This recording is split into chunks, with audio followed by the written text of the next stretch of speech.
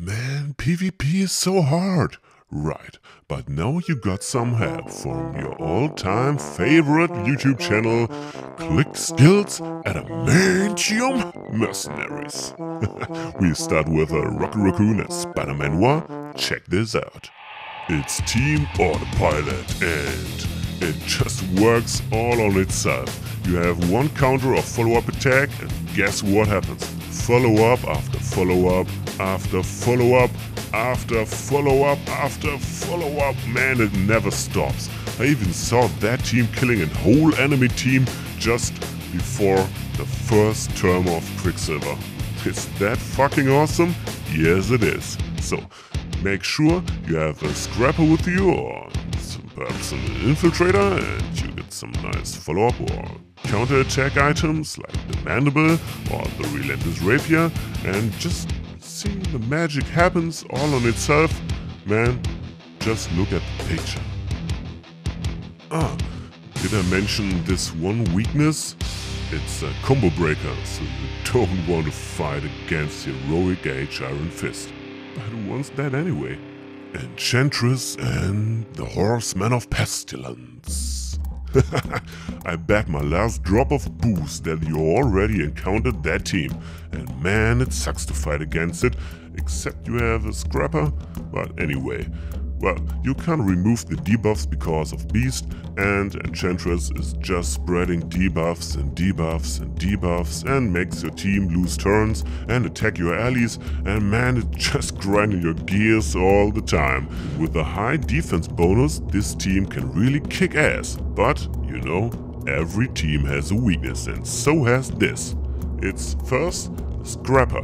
Man, this can really damage your whole team because of Enchantress. And if your beast falls, man, you don't want to even think about that. The enemy is now able to remove the debuffs and your whole tactic goes down the waterfall, okay? So, you want to be quick and you want to make the enemy lose turns. And you definitely want to spread debuffs because of Enchantress level 9 attack. And that goes Emerald Wave. Perhaps some massive crits and the enemy is down. So you perhaps want to use that team for your defense, but for your offense, I got another choice. It's Quicksilver and Starlord, aka Quicklord. And what can I tell you about that team? You already fought it like 1,000 times the last seasons, but okay, I'll do it once again. So, you have Quicksilver, and he always has the first turns. Except there's another Quicksilver, I know, okay. But then you have Starlord, and he has a nice passive. And because of that, everyone just joins in on single target attacks, and you can kill the enemy before he can even think of using Q or whatever. It's just like bam bam, and there's the other one, bam, and the agent slash with the rapier, and you won. And it's definitely a much faster way than with a Pestilence or other defensive teams. Just take a look yourself.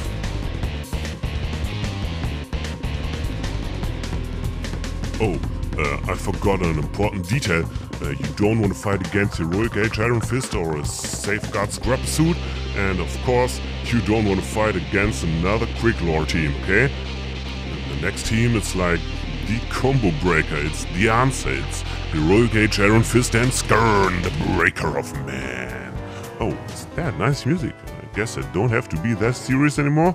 Okay, let's say some words about this. You have Heroic Age Iron Fist and, well, he's a combo breaker and he can heal and he can prevent debuffs, except there's the Pestilence beast on the field. And you have Skirn, the breaker of man, and gosh, she has double turn, and with her personal empowered ISO, she can just prevent turns from you and any actions, but you have to buy it with gold. So I hope you have some spare gold and use it. It's really nice. And of course this team is all about unarmed melee attacks, so you don't want to fight against someone with a watchful eye from some forgotten PvP season, I don't know, 21, whatever. So you can have fast wins, you can have slow loses, it's nice, it works just on itself. Hold it and stomp your way through. Null and Kuurth, aka the Wealthy. And I know you fear that team. Why? Man, it's the fear itself. You got those nasty runes of Kuurth and they snap your stamina or make you attack your allies or prevent your attacks at all. Man, what the fuck, she's just nasty.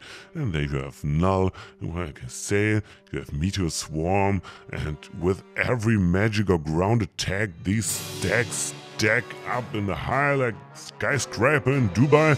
Whatever, this team's just awful, man. What? Can you even fight that? Yeah, you can. Just use some blasters and they're down. But you have to be quick. If you're not quick, you're dead. Well, it was nice. The music fitted really good. So just let's watch the death of Agent Loser.